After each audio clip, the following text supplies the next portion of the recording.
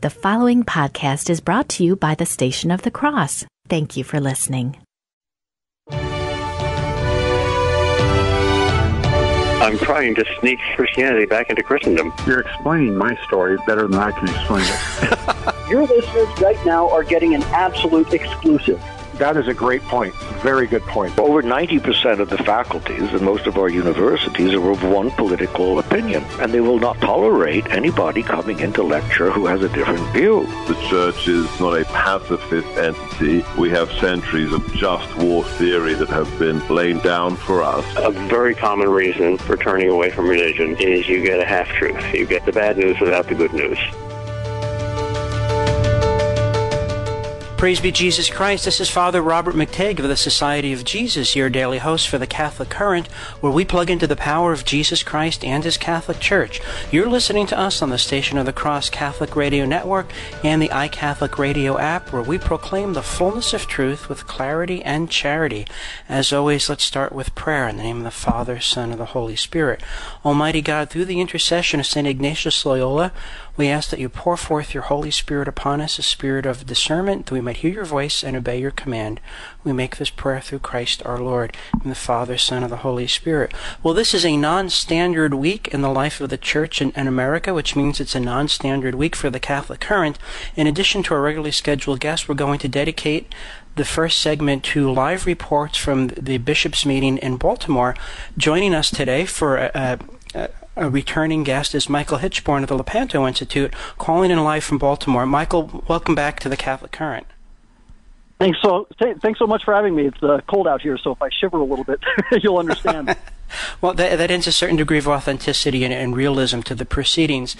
Now, Michael, the day kicked off a little bit with an unexpected message. Can you tell us about it, please? Sure did. So just before the bishops were getting ready to start their first session, Cardinal DiNardo announced to the bishops there that they were not going to be deliberating and voting on two propositions regarding clerical sex abuse, one pertaining to the kind of authority that the bishops would have in order to fraternally correct one another, and the other in the establishment of a lay board to oversee any kind of investigation into clerical sex abuse. This directive apparently came down straight from Pope Francis himself, and in the room were absolutely shocked.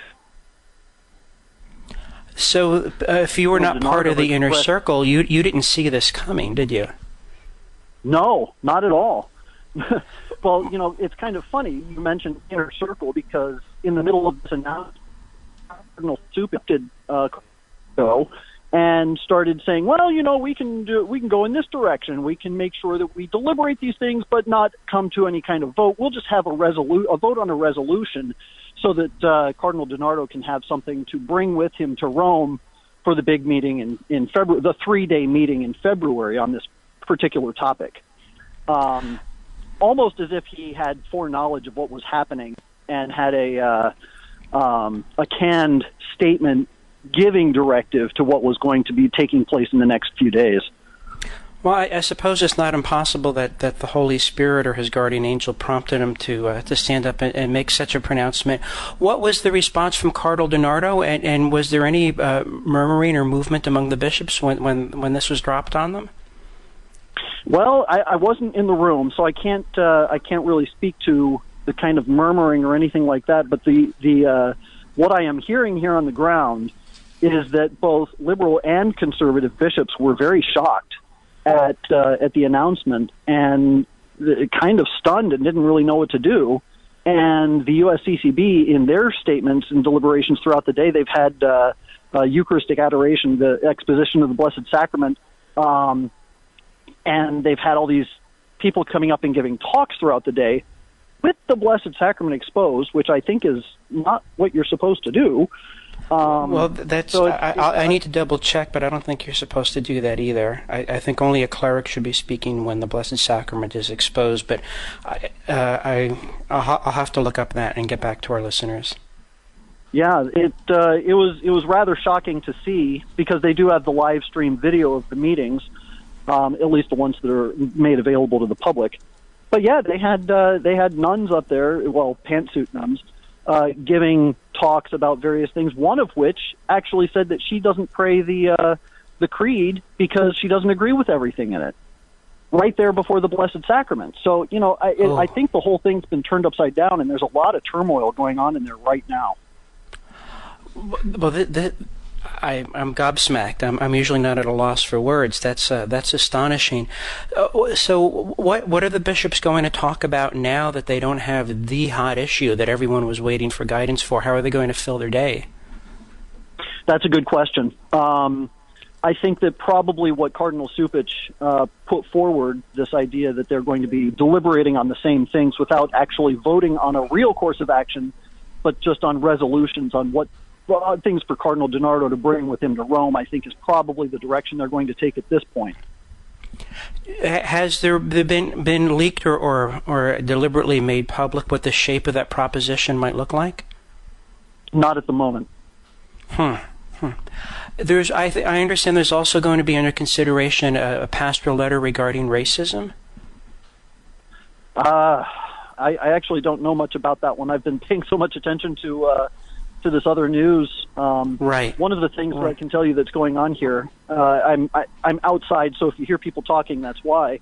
But there's a crowd that's already gathered, a bunch of women holding up signs saying "Ordain women now" and that kind of thing. So the heretics have already stepped up outside to maybe support the heretics on the inside. Who knows? Well, I understand there's a larger group that's going to be forming up tomorrow. Can you tell us some more about that, please? That's correct.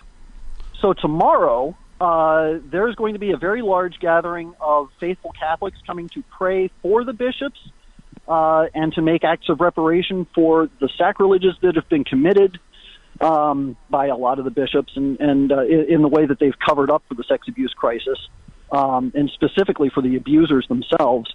So there are about 2,000 to 3,000 people that are anticipated to be here praying right next to the hotel for the bishops. So, and I'm going to be one of the speakers. Michael Boris is a speaker. Alan Keyes is a speaker.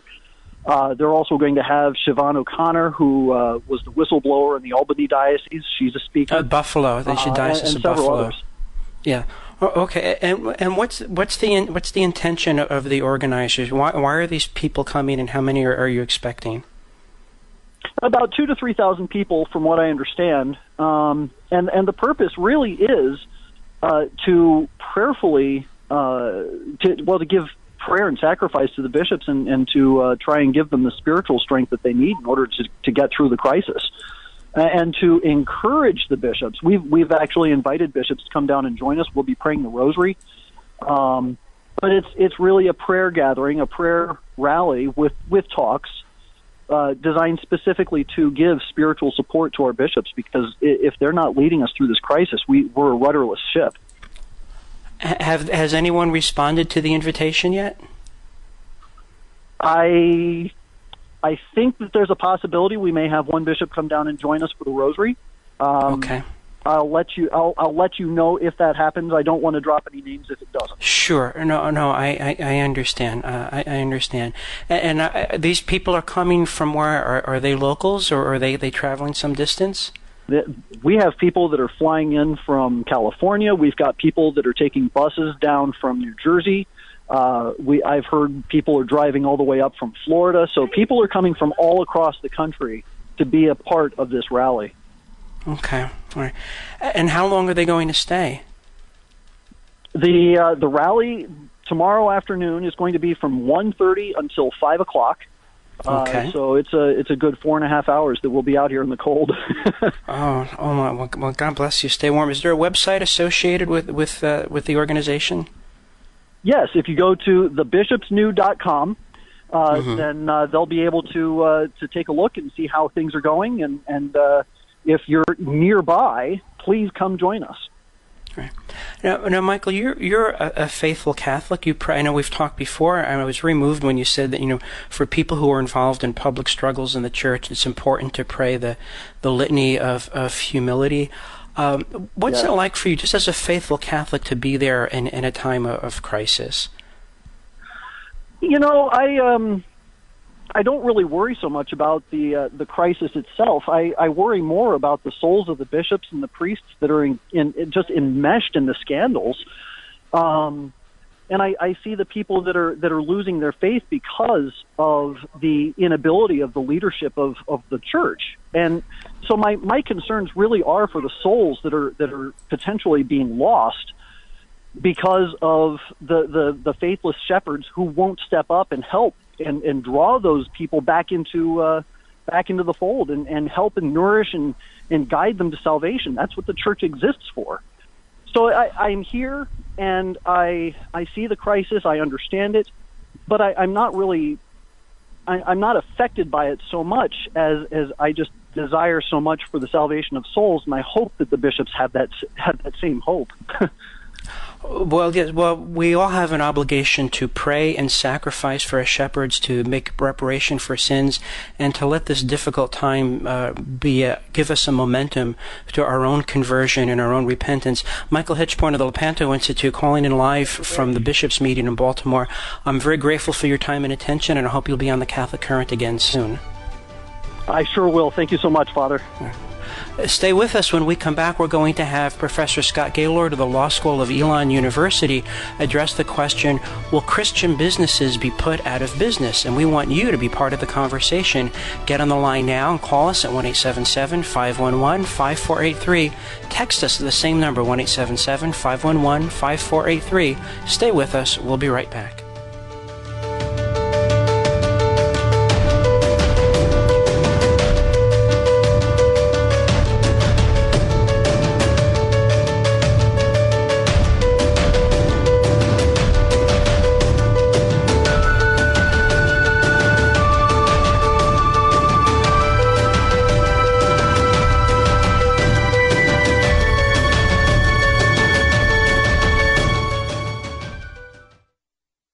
Tune in weekdays from 6 to 7 a.m. Eastern for Sermons for Everyday Living, a program that brings you real sermons from real priests on topics important to you and your faith. Visit thestationofthecross.com for details.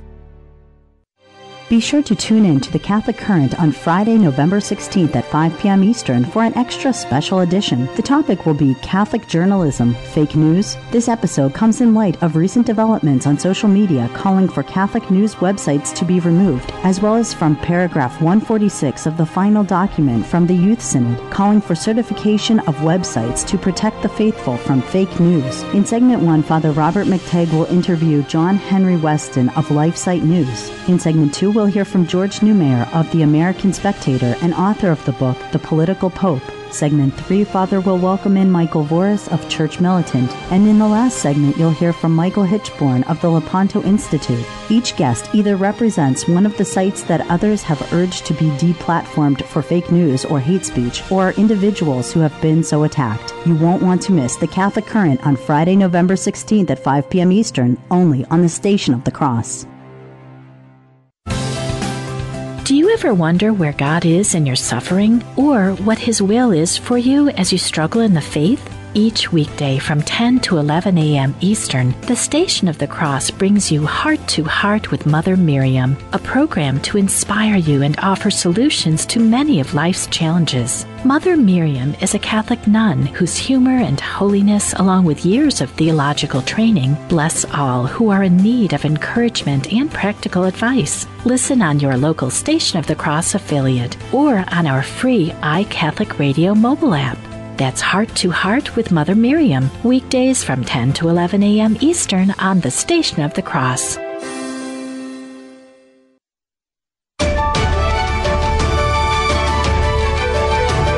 You're listening to the Station of the Cross Catholic Radio Network. Call in to the Catholic Current this hour at 1-877-511-5483. Each morning, the Catholic Current sends out a short survey on the topic for today's show so that you can share your thoughts and any questions you might have. This is a great way to participate, especially if you aren't able to call in live. A few of the responses will be read over the air to add to the discussion, so make sure you sign up to receive our emailed survey at thestationofthecross.com. Praise be Jesus Christ. This is Father Robert McTague of the Society of Jesus, your daily host for the Catholic Current, where we plug into the power of Jesus Christ and His Catholic Church. You're listening to us on the station of the Cross Catholic Radio Network and the iCatholic Radio app, where we proclaim the fullness of truth with clarity and charity. And we want you to be part of the conversation. Get on the line now at 1-877-511-5483 or text us at the same number, 1-877-511-5483. And our first segment, we visited with Michael Hichborn of the Lepanto Institute, calling live from the Bishops' Conference meeting in Baltimore. For the rest of the show, we're going to have as our guest Professor Scott Gaylord, Professor of Law at the Law School of Elon University in North Carolina, and we'll be addressing the question, will Christian businesses be put out of business? Professor Gaylord's scholarship and teaching focus on constitutional law, equal protection, and due process, speech, and religious issues. Scott Gaylord, welcome to the Catholic Current. Good evening. Thank you for having me on the program. Scott, I'm a lot of my friends are and people affiliated with the program have been calling in and have been asking me, what about these Christian businesses that have been lightning rods for lawsuits and human rights investigations and so on? And the most celebrated or most notorious, depending upon your point of view, is the Masterpiece Cake Shop case. Can you give our listeners a quick summary of what happened there and what issues are at stake? Certainly. Yeah, Masterpiece Cake Shop certainly has been the probably leading case. There were a series of them with bakers, florists, photographers, and an ongoing conflict between public accommodations laws, which generally prohibit discrimination based on certain types of classifications or categories, and the religious believers who operate businesses. And if the laws prevent discrimination when applied to these businesses, they have a tendency to discriminate against the owners of the business. Now, all laws discriminate in some way or other, right. And so how do you balance when these two things come together? So in Masterpiece Cake Shop, a same-sex couple came to Jack Phillips, who owns Masterpiece Cake Shop, and asked him to make a wedding cake for their same-sex wedding. He declined, invoking his religious beliefs that marriage is between one man and one woman, and said that he would be unable to do that. That would conflict with his views.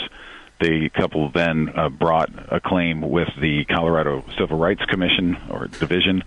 They investigated and ultimately brought charges, and he was found guilty under the act of discriminating against based on sexual orientation. Now this couple, do they have absolutely no access to any other baker in the state of Colorado? They could only go to Masterpiece Cake Shop? No, I think the evidence indicated there were a variety of different bakers who would be willing to do that, but the public, well, I guess a couple things. One, the Colorado Public Accommodations Law doesn't require them to do that before bringing in action. And I think one of the big surprises, which people may not be aware of, is that under the United States Constitution, which is usually where I think people go to look for protection of fundamental rights like free speech, due process, equal protection, in a lot of these types of cases where you have these public accommodations laws, the free exercise clause does not provide a lot of protection for the business owners. So you've got to try to find some other way to get that protection, either through some evidence of discrimination against religion or through a First Amendment speech analysis. Now, my understanding was that he doesn't flat out refuse to do business with anyone with same-sex attraction. He'd sell them other cakes or services and so on. I think his stipulation was that he would not contribute for this particular event of the marriage of a same-sex couple. So his refusal was rather narrow. He didn't throw them out and say, "We don't serve your kind here." Isn't that correct? That is correct, and that's a point that Justices Gorsuch and Alito bring up in their concurring opinions in the Masterpiece Cake Shop. And part of that goes then to how the court should go about doing what we call a statutory analysis. How should they evaluate these public accommodations laws, and are they triggered in the first instance at all in this situation? As you mentioned, Jack Phillips says, look, I'll serve you anything else in the store. I've got pre-made cakes, I've got cookies, brownies, donuts, whatever it may be. I will serve you those. It's not that. It's just based on my religious beliefs. I don't feel like I can, in good faith, make this cake as part of a celebration of an event that I can't condone as part of my religious principles. And so he would say, I'm not discriminating based on sexual orientation. I'm just living out my faith and will accommodate you in any other way that I can, but I can't do this particular thing you're asking of me. Did the court make any note or have any comment about the fact that this couple deliberately sought out a Christian bake shop? No, they really didn't get into that, and this is, I guess, common in this type of litigation where, whoever the plaintiff is, someone challenging a federal law or state law, or someone who's trying to impose something like the public accommodations law on a Christian business owner, you want to find, if you will, a good plaintiff. You want to get a good test case, and so this is the way you do that. You try to find someone who goes to a Christian baker who has views like this. You ask them to do something, they say no, and then you set the predicate for being able to bring a legal action. And, in our society nowadays, I don't know, you may remember back in the day, 40s, 50s, there used to be an expression, there ought to be a law. Right. So people would look to the legislature to help resolve these things. Now, I think what you hear more is this idea there ought to be a constitutional right. And so, so many of our rights, we're not talking to each other and trying to work out and figure out what would be a reasonable accommodation for all parties involved. We're trying to get the courts to rule in our favor so that we win, and we won't be satisfied until we get constitutional approval or authority for whatever it is we're trying to do. And that can be on both sides of this issue where we see that happening. Right. There seems to be a lot of arm twisting involved rather than searching for the truth underlying the law. Scott, are you aware in your research in these cases, have there been same-sex couples going to Muslim bakeries insisting on a wedding cake? I do not know of one off the top of my head. So far, the focus has been on Christian bakers or other types of establishment, florists, photographers. There may be, I just don't, it has not garnered, that I know of, the same type of national attention. And there's actually a cake case that's been petitioned to the United States Supreme Court out of Oregon, a business called Sweet Cakes, and their business is only custom design cakes. So they're trying to sort of, the Supreme Court in Masterpiece Cake Shop, if you will, punted on some of the bigger issues and sort of narrowly ruled in favor of Masterpiece Cake Shop, but there's some bigger First Amendment religion and speech issues that are still outstanding that need to be addressed by the court. So how likely is it that we're going to see this case from Oregon go up to the Supreme Court anytime soon? Well, the petition's going to be up there. Whether the court will accept it's always a hard thing. I mean, the United States Supreme Court accepts, I don't know, somewhere between 1 or 2% of the cases that are petitioned, so it's always hard to get there. Now, the current makeup of the court, with Justices Gorsuch and Kavanaugh now on it, may open the possibilities for the court to reconsider some of these views. They just granted a petition, and we'll hear a case dealing a memorial cross out of the state of Maryland. And in that case, the justices will get a chance to look at their Establishment Clause jurisprudence, and it gives them an opportunity to clarify that. We could have something similar on the free exercise side of things as well, which I think, at least from a clarity perspective, would be helpful and give greater guidance to religious business owners. So the Masterpiece Cake Shop, that was decided rather narrowly, wasn't it? What was the final outcome of the case? Yes, so it was you're right, it's very narrow in terms of, and this goes back to sort of the status of the free exercise clause and the court's jurisprudence. If a law is what the court calls neutral and generally applicable, so if it's a law that just sort of applies to everybody and there's no indication of, on the face of the statute, of discriminating, then it's a very low, very deferential review to the state. In order to get a higher review and to have traction, you got to show some type of discrimination. And what the court did is look at the procedural posture of the case and notice that for a couple different reasons, the Colorado Civil Rights Commission, when they were looking at this case and considering Jack Phillips's defense of free exercise, they exhibited sort of a hostility to his religious beliefs. That then triggered what the court calls strict scrutiny, a very high level of review. Typically viewed strict in theory, fatal in fact, very hard for the government to win, and they struck it down because of this discrimination towards his religious beliefs. So if the tone of the Colorado Civil Rights Division had been more moderate or more anodyne, it might not have been subject to review of the Supreme Court at all? It could have been reviewed, but then the court probably would have ruled in favor of the challenges in the case and not Masterpiece Cake Shop. That's correct. So it doesn't provide a great level of protection. A Christian business, really, to take advantage of Masterpiece Cake Shop, has to be in a situation where the authorities below, particularly somebody in the sort of trial or judicial review process, openly expresses hostility toward or takes some actions treating secular views better than the religious views, and shows discrimination. And if not, I mean, one of the strange things about, I think, the Masterpiece Cake Shop opinion is that ultimately Jack Phillips would lose under the public accommodations law. It's only because the commissioners came out, well, a couple of reasons. One, because the commissioner came out and basically was being insulting towards the religious beliefs, calling him, what do you say, one of the most despicable, this is a quote, one of the most despicable pieces of rhetoric that people can use to use their religion to hurt others, end quote.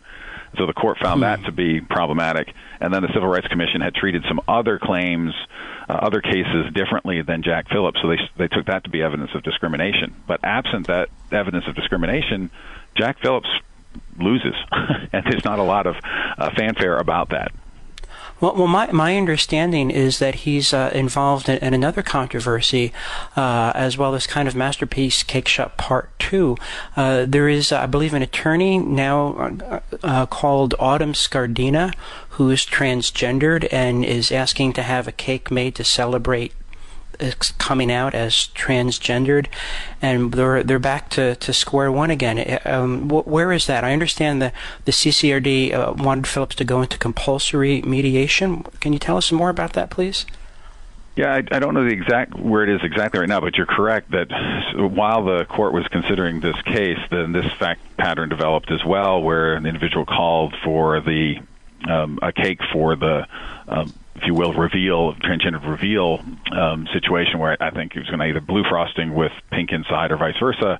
And Jack Phillips and someone at his store said, no, sorry, we can't do that. That goes against our religious beliefs. And now then charges brought under the Civil Rights CATA, which is the Colorado Anti-Discrimination Act, is the one that's applicable here, again, showing discrimination towards based on sexual orientation and gender identity in this situation. And so those claims are working their way through. Now, whether the Civil Rights Division or Commission, who was discriminatory before, could then hear this case again and not be, even if they don't say anything, I think it's going to be a difficult one for the court to stomach if you have the same people who were displaying hostility now treat the case and give the same outcome. Their views probably haven't changed much. I think Jack Phillips is going to have to rely on that type of analysis because he can't claim any higher free exercise protection. All right. When we come back, we're going to continue our conversation with Scott Gaylord, a professor of law, regarding conscience clauses in the Religious Freedom Restoration Act, and we want you to be part of the conversation. Get on the line now at 1-877-511-5483, or text us at the same number at 1-877-511-5483. Stay with us. We'll be right back.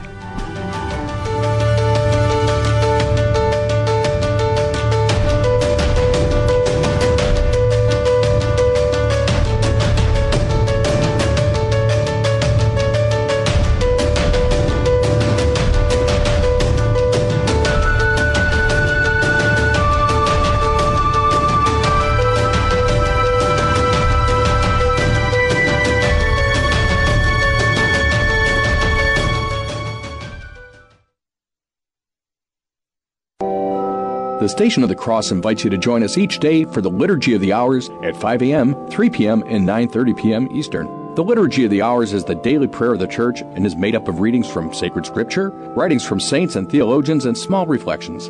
For details about each hour and more information about the Liturgy of the Hours, visit thestationofthecross.com. We hope you'll join us for this daily prayer of the Church each day at 5 a.m., 3 p.m., and 9:30 p.m. Eastern, right here on the Station of the Cross. Want to help the Station of the Cross Catholic Radio Network through a transfer of stock?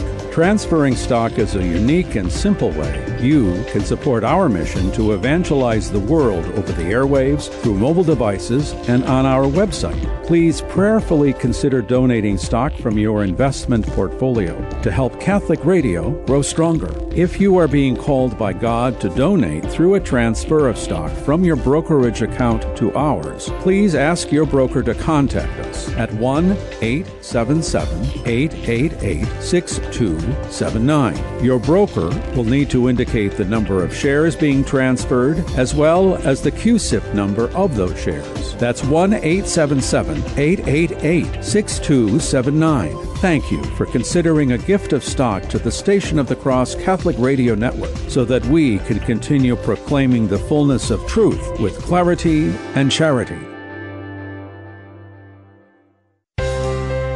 The Station of the Cross offers online tutorials to help you get the most out of your iCatholic Radio app. You'll be introduced to our latest features and the opportunities available for not only listening to our live stream, but also to a variety of podcasts of our shows, prayers, and special presentations. For these tutorials and more, click on the iCatholic Radio link located on the Stations page of our website, thestationofthecross.com.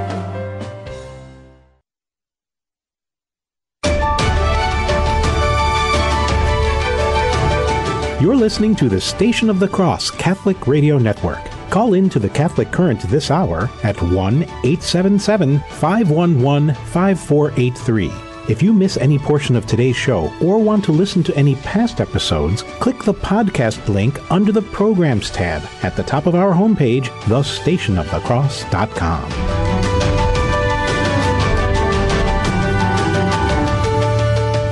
Praise be Jesus Christ. This is Father Robert McTague of the Society of Jesus, your daily host for the Catholic Current, where we plug into the power of Jesus Christ and His Catholic Church. You're listening to us on the Station of the Cross Catholic Radio Network and the iCatholic Radio app, where we proclaim the fullness of truth with clarity and charity. And we want you to be part of the conversation. Get on the line now at 1-877-511-5483 or text us at the same number, 1-877-511-5483. At the top of the hour, we had Michael Hichborn of the Lepanto Institute call in live from Baltimore to give us a report on the first day of the bishops' meetings in Baltimore. And then we later took up the conversation with Scott Gaylord, professor of law at Elon University School of Law, a specialist in First Amendment issues. And we are talking about the topic, will Christian businesses be put out of business? And we recently talked about the Masterpiece Cake Shop controversies that ended up in the Supreme Court. In this segment, we're going to look at conscience clauses and the Religious Freedom Restoration Act. Scott, I've been working in medical ethics for a good number of years, and I do some work with the Catholic Medical Association. And whenever doctors get together, they run around with new formulas of a conscience clause, as like they were grandmothers at a Christmas swap exchanging recipes. And I shake my head. The cynic in me says that a conscience clause is akin to a battered woman saying, "My boyfriend can't hit me anymore. I have a restraining order." Is a conscience clause a lot of hope in a small piece of paper, or is there something more to it that Christian business owners should be looking at? Well, I think, as I mentioned in the last segment, under the court's current free exercise clause in jurisprudence, there isn't a lot of protection inherent in the free exercise clause. So, as I mentioned, neutral, generally applicable laws can be applied against religious practitioners, and the government needs to have only basically a rational basis for having the law. But what I like to call and tell my students the giggle test. As long as there's some non-laughable reason, the government usually wins. Mm-hmm. In the wake of that, and so the court adopted this into a case called Employment Division versus Smith. Some people may have heard about it as the peyote case, where a Native American practitioner was ingesting peyote as part of his Native American religious ceremony. And he was ultimately fired for using an hallucinogenic drug that was banned under Oregon law. The court basically said, well, it's a neutral law, so you don't really have a claim. There's nothing you can do about it. You're not entitled to unemployment benefits. 3 years later, in 1993, the Congress passed the RFRA, the Religious Freedom Restoration Act, and there was broad-based support at that time. So you had it unanimous in the House, which I think is hard to imagine nowadays, only 3 dissents in the Senate, and then President Clinton signed it into law. This type of statutory protection, now this applies only to federal actions, federal laws, so you can use this, but you have to rely now on this type of statutory protection for religious practitioners. For a neutral, generally applicable law. If you can show some types of discrimination, as we mentioned, with respect to Masterpiece Cake Shop, then you might still be able to have some type of constitutional defense. But barring that, you need some type of statutory authorization. And so RFRA does that at the federal level. You may recall 5, 6, 7 years ago, there's a whole big national issue over state RFRAs, whether states should be able to do this. And Indiana got a lot of pressure, and North Carolina did, Mississippi, Georgia. there are a whole bunch of states that were contemplating this. But if you believe or want sort of any type of robust protection for free exercise, these types of provisions are now necessary under the court's jurisprudence. So should Christian business owners be anxious? Is it possible that someone's going to come in and demand something that could, even if it doesn't put you out of business, might get you vilified in social media, and you could lose business that way, or you could be racking up enormous attorney fees as well? Are we dealing with real legal disputes, or is someone using the courts as a social bludgeon against Christians? Well, there certainly end up being real legal disputes because the courts are taking some of these cases and trying to make sense and resolve those. But it's certainly, if you will, social, political, religious issues playing out through these cases. And the courts are being used, as I mentioned before, both sides in some sense not really trying to engage in at least some folks, not trying to engage in conversation and just trying to get a victory.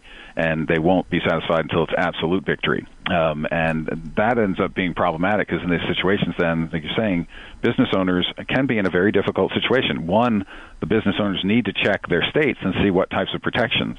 I think it's somewhere around 20 states have state RFRAs, and another roughly 12 have state constitutional provisions that have been interpreted like the RFRAs to provide this heightened level of scrutiny, we call strict scrutiny review, for individuals. So in those states, you have some protection that might be at the state level, not the federal constitutional. For your listeners, the federal constitution, we usually look to that, but that provides a floor of protection. States can provide greater protection. And so in the states with state RFRAs or state constitutional provisions that have been interpreted this higher level of review, that's a good place to start. That's a good place to look, and you might be able to get some help from the state constitution or state statutes. Are there states? Colorado did not have it. Are there states that are known for being, lack of a better term, more well-disposed, more friendly to people with religious convictions and conscience clause reservations? I'm sure there are states, I mean, in terms of just thinking of one off the top of the head that would have it, not necessarily any one that comes to mind, like this is the most pro-Christian business climate. But I think these states that have these types of protections on a whole would be considered probably, if you will, more friendly to it because they provide some greater protection for claims of discrimination. And you can see the power of a RFRA, Religious Freedom Restoration Act, in things like the Little Sisters of the Poor or Hobby Lobby is probably the biggest one, right? Where you can really get some significant level of protection and make it much harder for the government to impose something like a public accommodations law on a religious practitioner. And in that situation, then that would create a better climate. Obviously, the test cases are usually coming out of states that do not have that type of protection. In order, you got to pick your jurisdiction well to have the best chance of success for your client. And something like Colorado then is a good place since it doesn't have that type of protection. Scott, we got a message from one of our listeners, Tony, Toni, and Tony says when the government starts paying for the operational cost of a business, then they can have a say as to who is a customer. Would you use that as an argument in court? Well, you'd have to see, certainly if the federal government is engaged in some type of spending program and they're going to condition those funds on a business taking certain actions, and if the business owner agrees with that, then certainly. I mean, I would be wary if the government just coming in and taking over and then dictating what had to be done. I'd much rather see that as some type of voluntary agreement where then you might get some type of subsidy or aid from the state using its spending power, but not mandating and forcing individuals to comply with the state sense of morals, religion, whatever it may be. I'm thinking back to, I don't know how long that you've been practicing law, but I imagine there must have been a time where you couldn't have imagined that we would be having such a conversation as we're having now. What happened in legal theory and law schools now that that these very topics are under consideration? Should poor nuns be forced to pay for contraceptives? I can't imagine that conversation taking place 35 or 40 years ago. What's happened?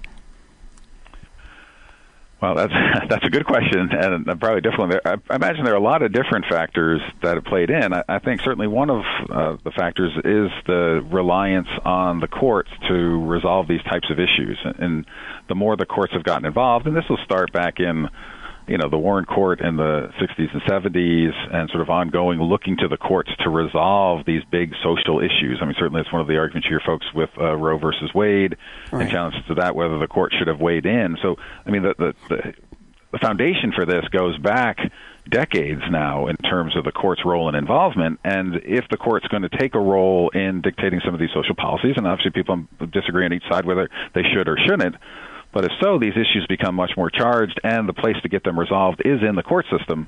So you're going to bring these suits, and as you have success in certain types of claims, now you bring more. You expand the sphere. You're going to bring different claims. And all of a sudden, whereas you mentioned probably 30, 40 years ago, you can't imagine the Little Sisters of the Poor being dragged into court on this.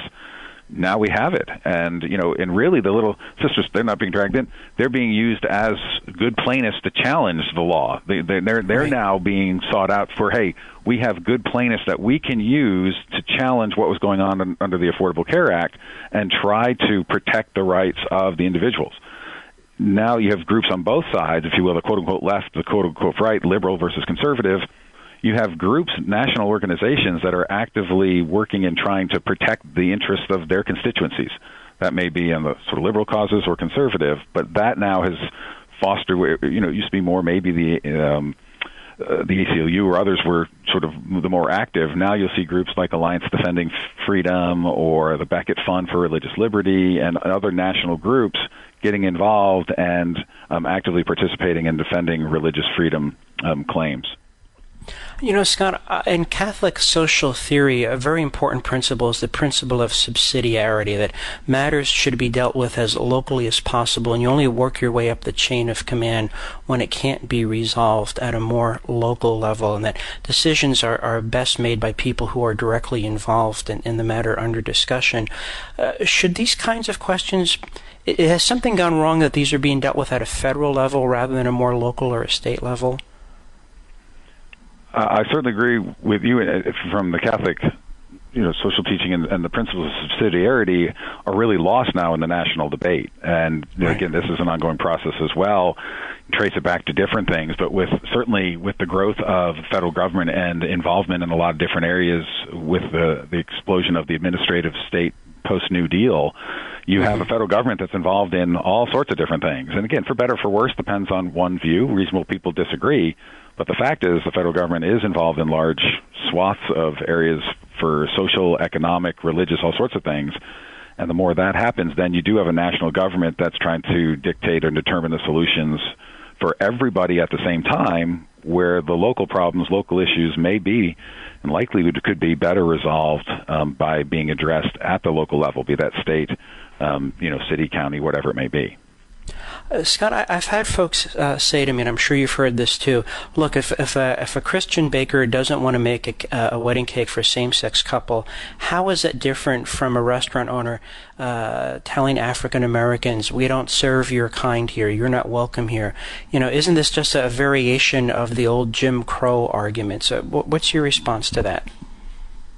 Well, there's certainly a threat for the sort of broad-based discrimination that went on with racist tendencies and race-based discrimination, and that's certainly a powerful claim and argument.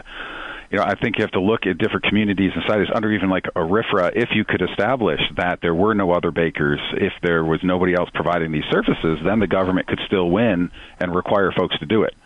What we see, and as I think you mentioned previously, in a lot of these situations, it's not the same broad-based discrimination that has gone on. One. Two, the classification is not what's the court calls a suspect classification. Race, national origin, these are what are called suspect classifications under equal protection analysis.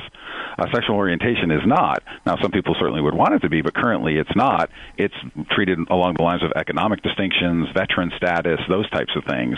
So it's not clear if it should be treated at the same high level or not with respect to it. And then more importantly, the broad-based discrimination, although there has been discrimination certainly against folks, it's not necessarily there. And even in Jack Phillips' case with Masterpiece Cake Shop, he's willing to serve them anything else in the store. So his concern really rests not just in terms of the individuals and trying to refuse them service across the board, but to live his faith, which is different than their view of marriage. And that different view, we need to be able, as a society, to accommodate that. And in fact, Justice Kennedy in Obergefell even says that religious observers should be allowed to still promulgate their beliefs and faiths and live in the society, and we can agree to disagree. We are continuing our conversation regarding Christian businesses. Will they be put out of business? And we will want you to be part of the conversation. Call us now at 1-877-511-5483. Text us the same number, 1-877-511-5483. When we come back, we're going to ask what can be done to help Christian business owners, to protect them and to defend them. Stay with us. We'll be right back.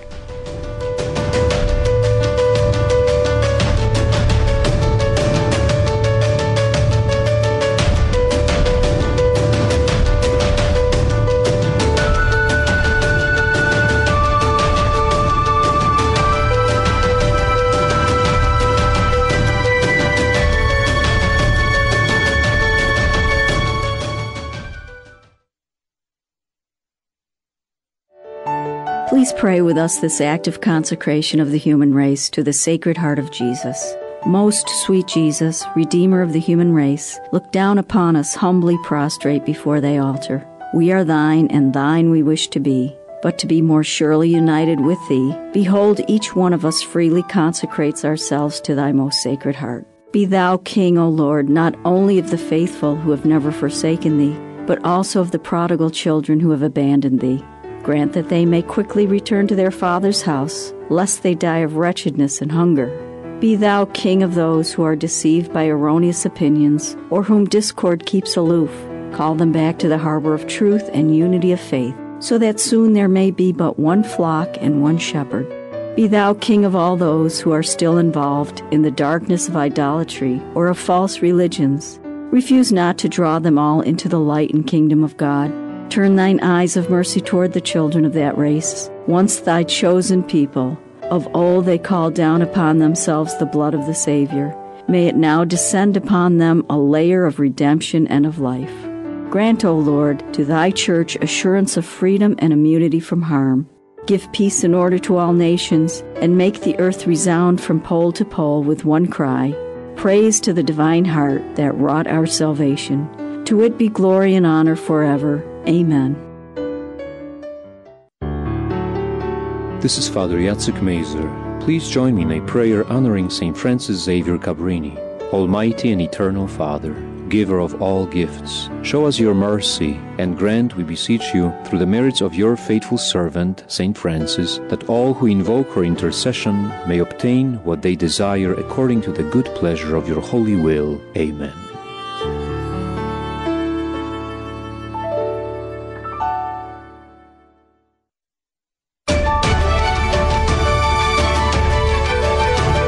You're listening to the Station of the Cross Catholic Radio Network. Call in to the Catholic Current this hour at 1-877-511-5483. Shortly after the show, visit our page for the Catholic Current at thestationofthecross.com. You'll find a link to today's episode page where you can view Father McTague's show resources and today's podcast. Praise be Jesus Christ. This is Father Robert McTague of the Society of Jesus, your daily host for the Catholic Current, where we plug into the power of Jesus Christ and His Catholic Church. You're listening to us on the Station of the Cross Catholic Radio Network and the iCatholic Radio app, where we proclaim the fullness of truth with clarity and charity. And we want you to be part of the conversation. Get on the line now and call us at 1-877-511-5483 or text us at the same number, 1-877-511-5483. At the top of the hour, we had a visit from Michael Hichborn of the Lepanto Institute, reporting live from the Bishops' Conference in Baltimore. And then we took up the conversation with Scott Gaylord, professor of law at Elon University School of Law. And we're addressing the question, will Christian businesses be put out of business? So far, we've talked about the celebrated or notorious Masterpiece Cake Shop case in the Supreme Court. We've talked about conscience clauses and the Religious Freedom Restoration Act. In this segment, we're going to look at what can be done. Scott, if it were up to you, if you got a phone call from Mitch McConnell and said, hey, we want a really good Religious Freedom Restoration Act, and we want it done upright, and we want to make sure that poor nuns aren't dragged into court for refusing to pay for contraceptives. What would the outline of that law look like if you were given that task, Scott? Well, on the federal side, I think the Federal Religious Freedom Restoration Act and then its sister statute, the Religious Land Use and Institutionalized Persons Act, so RFRA and RLUIPA, provide pretty broad-based protection. So as it currently stands on the federal side, and especially as interpreted by the Supreme Court, and with the changes on the Supreme Court, I imagine that it'll still be interpreted in this very religious protective way, I think that's in pretty good shape. I think the concern is that there are efforts to challenge RFRAs, like we mentioned 5-6 years ago, this broad public outcry over the discriminatory nature of RFRAs. And if that gets traction at the state level, we're going to see challenges to the federal RFRA. And if the federal RFRA disappears, then religious practitioners are going to lose that protection at the federal side. At the state level, I think if we're looking for protection at that level, then the same type of thing where you have a very high standard of review under the RFRA regime right now, it's the burden is on the religious practitioner to show that they have a sincerely held belief and that there's a substantial burden on that belief. If they establish that, then the burden shifts over to the government to establish that it has a compelling interest and what the court calls narrowly tailored. And that's a very difficult standard to meet, and that's where we've seen Hobby Lobby, in other cases, success, at least at the Supreme Court level. Some of the circuit courts have been less likely to grant that, but I think as this court continues to hear the RFRA claims, it'll show that it's an extremely broad protection for religious practitioners. How does one demonstrate in federal court that one's religious belief is sincerely held? Yeah, it's interesting. So the court has said that with respect to religious beliefs and practices, the court system is really limited in what it can do. The one thing it can do is determine whether a belief is sincerely held. What it can't do is say whether beliefs are true or false, or whether they're central to a religious belief, or any of those types of things. You hit on a really good point. It's hard to know whether it's sincerely held or not. Now, in these cases, the plaintiffs have been, if you will, chosen well. So in Hobby Lobby, you had the owners of Hobby Lobby and the owners of Conestoga Wood Specialties, and it was clear that they were very devout, faithful individuals. Again, I think the Little Sisters of the Poor, just a fantastic plaintiff. I mean, it's hard to beat having all these wonderful women who have dedicated their lives in full habits, in the front row of the court, and say, okay, you tell them they don't really believe it. So when you have good plaintiffs, the sincerity of belief question just sort of goes away. The government will say, yeah, we admit it, because they just can't challenge it. So then it falls to whether or not there's a substantial burden on the religious practitioners. And I'm concerned, given my background in medical ethics. Suppose you have a doctor who's a trauma surgeon, a level 1 trauma surgeon, and he's told, hey, we have a patient here who's been sexually assaulted. She wants a Plan B or a morning after pill, sometimes called emergency contraception. One could easily understand that request. And then the doctor says, well, it can also work as an abortifacient, and for religious reasons, I can't comply. I mean, I've seen some analyses that say, hey, if your religious beliefs can't allow you to practice all of what medicine can provide, then it's time for you to get out of medicine or become an anesthesiologist or an x-ray technician or a dental hygienist. What's your view on that? Yeah, those are difficult questions, and that's the same thing. So your medical doctor example is a good one, but the same issues arising for the businesses themselves. I mean, the solution for the Colorado Civil Rights Commission or the commission in New Mexico for Elaine's Photography was basically to say, hey, if you're going to be a business, then you've got to do it. If not, get out of the business. You've got to go do something else. And that puts religious practitioners, I think, to an extremely difficult choice. Are those really the only options? And now for your example of the doctor, you have to see what the governing laws are in terms of required to treat and what types of treatment are necessary. But suppose there is a general obligation and responsibility to treat, absent any type of conscience or refusal law or some type of state RFRA, then the expectation would be that the doctor must provide. And so then you have the direct conflict between these laws that are meant to advance health and safety as determined by the legislature running in direct conflict with the religious beliefs of practitioners.